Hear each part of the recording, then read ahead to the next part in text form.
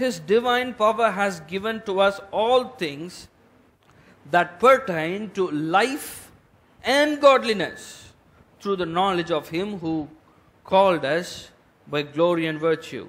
So everything you need for this life and for godliness, for this natural life, in this physical natural realm, you need some money. You need some health. And God says it's given to you.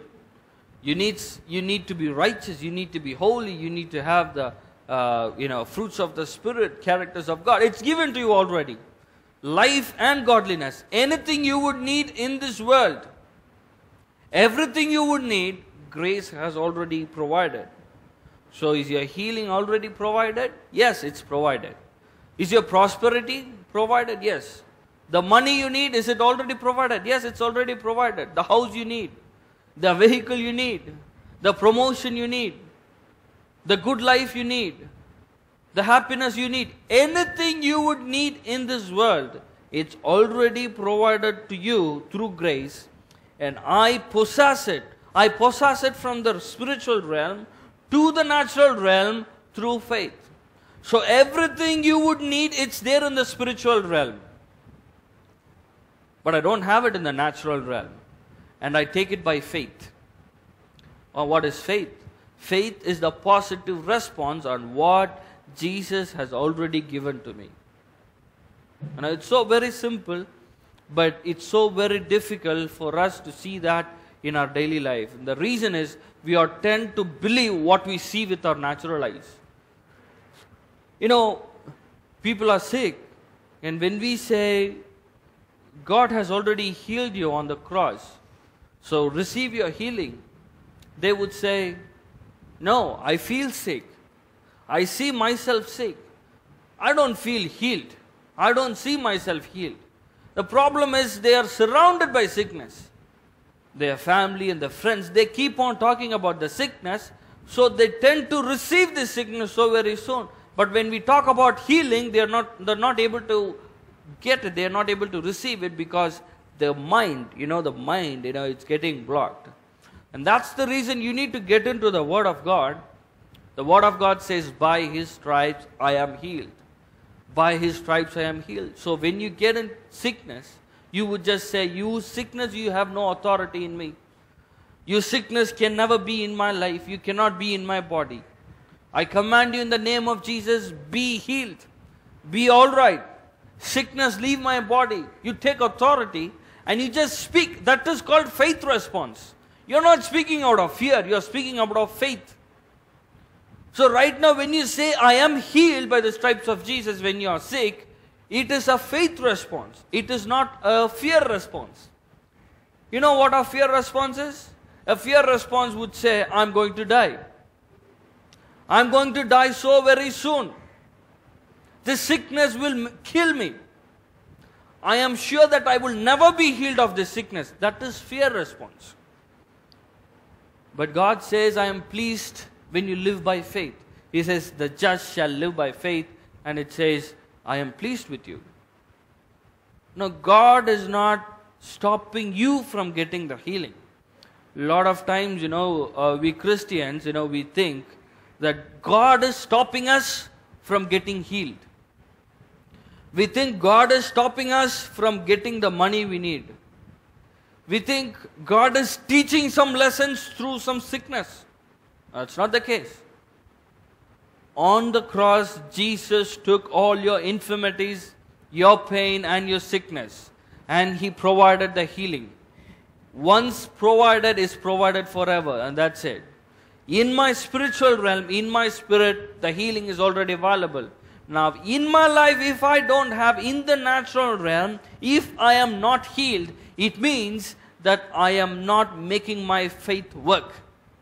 I am not speaking the word, I am not believing this word, and I am not receiving it.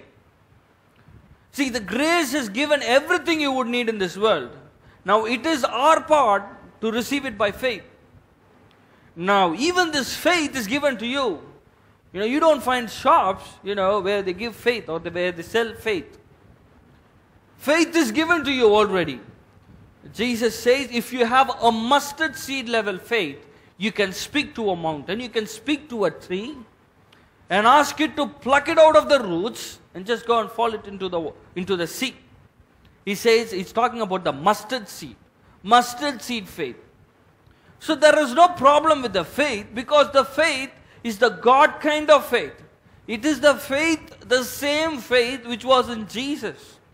So I tell you, the faith you have today, the faith I have, it is not my faith, it is the faith of Jesus. It is the same faith the disciples had. It is the same faith God has. In the beginning, in Genesis 1, you see God spoke. There was darkness, it was emptiness, there was nothing in this world, and out of that He spoke light. He spoke trees, He spoke plants, and it was. He said, let there be light, and it was. He said, let there be trees, and it was. He said, let there be animals, and it was. He spoke the word. He spoke the word because he had faith in Him. That same faith is in me. That same faith is in you. So there is no problem with the faith. The problem I have is I am not using my faith words. I am speaking my fear words. Whenever a bad situation comes, I would say, I'm done. I cannot overcome this situation. But a faith response is, I can do all things through Christ who strengthens me. That's a faith response. If I speak in faith, what's written on the Word of God starts manifesting. And if I speak out of fear, what I speak out of fear get manifested in my life. And let's just turn to 1 Timothy.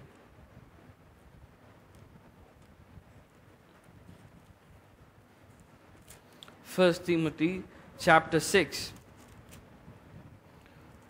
verse 12. Fight the good fight of faith. It's talking about fighting, and it's talking about a good fight. So what's a good fight?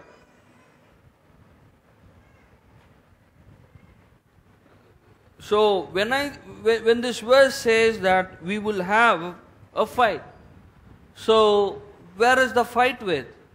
And who is the fight with? The fight is not with some physical people. The fight is not with someone we could see. The Word of God says our fight or a problem is not with the people, the people whom we could see. Our fight and the problem is with this devil. So what he would do? See, for example, if you are sick, you are trying to speak the Word of God. So I was telling you about how you are supposed to speak the Word, how we are supposed to speak these faith words. You would just start speaking. You would say that I am healed. Jesus took all my pain. He took all my infirmities. He has carried all my sickness, so I need not bear this pain. I am healed. Immediately there would be a friend, there would be a relative who would say, I see you very sick today. Why are you so sick? Why are you so tired? And then there would come from your mouth, yeah, I'm very sick. I'm feeling very bad for a very long time. So what's happening? You have just stopped a faith response. You have just spoken what you could see with your senses. So this is the fight we have. So someone is going to say, you're in a very bad situation. How is the situation? I heard that you're in a very, very bad situation. Or you're in debt. Or how are you managing it? That's when we say, oh yeah, it's very bad. Situations are worse. I guess we will never be able to come out of this. That's not a faith response. You would say, I can do all things through Christ who strengthens me. My God shall supply all my needs according to His riches. He has done everything for me on the cross. Grace has provided it to me, and I receive it by faith. A lot of the times, we will not be able to speak this because we are overwhelmed by the negative situation. And that's when we use this faith. So what is faith? Faith is a positive response. It is you speaking positively what Jesus has already done on the cross. Now, we should not think that we are believing and we are having faith and we acting in a different way. Because you see there are a lot of people who are praying and fasting, but they still do not find the results. The reason is, when they pray, they say, Lord, please change this situation. Lord, please heal me. Lord, please do something in my life. The reason is, it's not manifested. Why it's not manifested? Because healing is not something which God has to give to you. It is already given. On the cross, Jesus gave the healing to you. Healing is in your spirit. It's in me.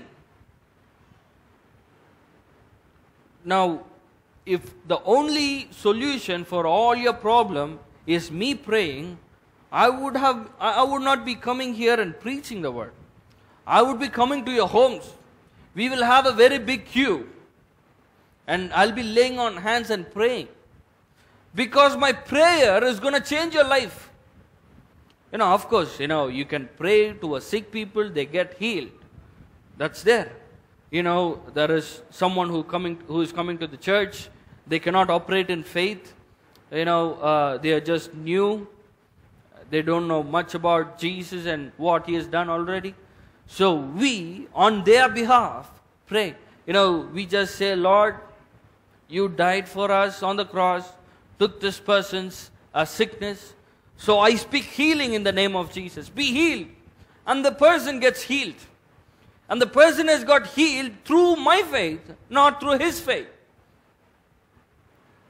But when he goes back home and when he is sick again, he will be searching for me again. And the reason is he has not learned faith. But you need to get into this word. The word of God says that you are healed. So when you are sick back at home, when you are facing difficult situation back at home, you need to get into this word. You need to take this word and you need to speak it in the situations where you are. That is faith. Faith is a positive response on what Jesus has already done on the cross. Let's turn to Ephesians. Ephesians 6:16. Above all, taking the shield of faith with which you will be able to quench all the fiery darts of the wicked one. So, faith, it's called the shield of faith. Because the devil is constantly looking to throw some kind of thoughts, is constantly sending some kind of people. He might send some circumstances to hit you so that the word will go out of your life. See, you are believing for the healing, or you are believing for some money, you are believing for some promotion in your work. You know what the devil would do? He will constantly give you thoughts of you dying. If you are sick, there will be a friend who would call you and say, you know what the story is? Nearby our street, the person had the same sickness. Last week they died. One of my relative last month in that particular place had the same sickness and died. You know what's happening? This verse, Ephesians 6:16, it's talking about quench all the fiery darts of the wicked one. So the wicked one, the devil, is throwing lots of arrows on you. All the negative stuffs. Lots of, so they might be the closest person. Your family member, your friend. They might be through a situation or a circumstance, some kind of situation, or through people, you might have this wicked one working. And that's when you do is take your shield of faith and just stand against those situations. So how do you stand on faith? You just keep saying what you have been saying. When your leg ached, you said you are healed. Now your hip aches. And what you're going to say? You're going to say, I'm healed. Now your stomach aches. What you're going to say? You say you're healed. Now you're not able to walk. What you're going to say? You say, I'm healed. You keep saying you're healed. That's the medicine. That's the only way to get healed. You just go to a doctor. He gives you a medicine. And you say you're sick. And he says, take this tablet and now you will be healed. You'll be fine. And you say, no, I want to be well. I want to be healed. And the doctor says, you take this medicine, you'll be healed. You say to a doctor, no, I want to be healed. He says, take this medicine. You say, no, I want to be healed, and then I will take this medicine. No, that's not going to be the case. The doctor would say, only if you take this medicine, you will be healed. But a lot of our Christians, they say, I want the healing. I want to be healed. Only after I'm healed, I can say I'm healed. It's like this, the doctor cannot accept this. In the same way, you speak this word. It is a positive response on what God has already given to you, and you just speak out in faith from this word, and I tell you that that's going to come in your life. Let's get into Galatians.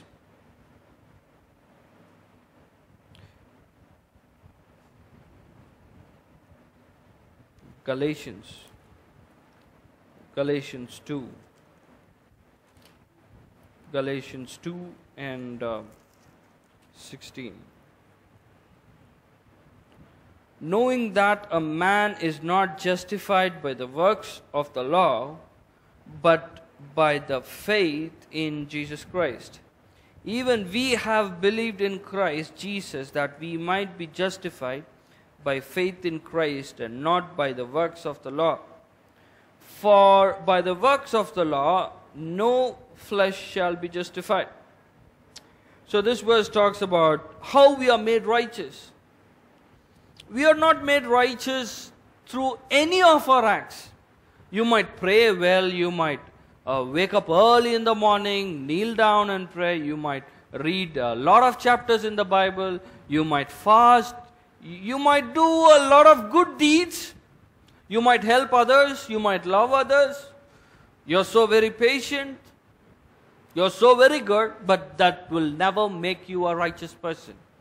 The only thing which will make you righteous is the works which is already done on the cross, and you believing that Jesus has done it for you. Jesus had made me righteous, and I am believing that. That's make me righteous. In the same way, if I want to be healed, I need to just believe that I am healed by the stripes of Jesus.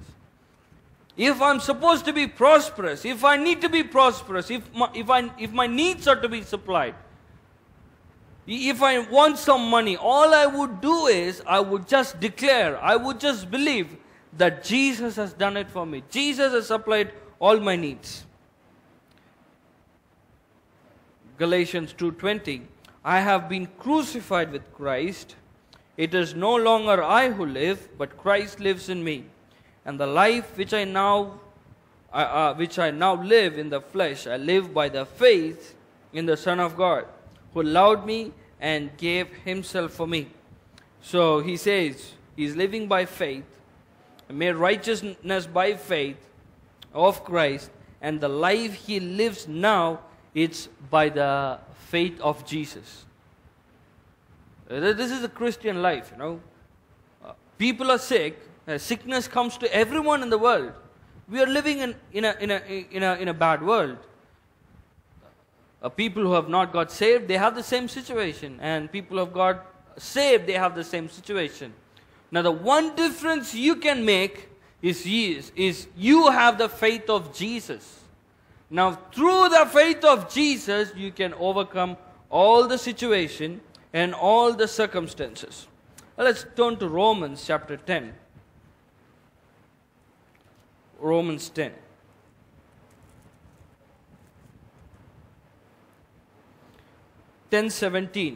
So how does faith come? So faith is a positive response of what Jesus has already done on the cross.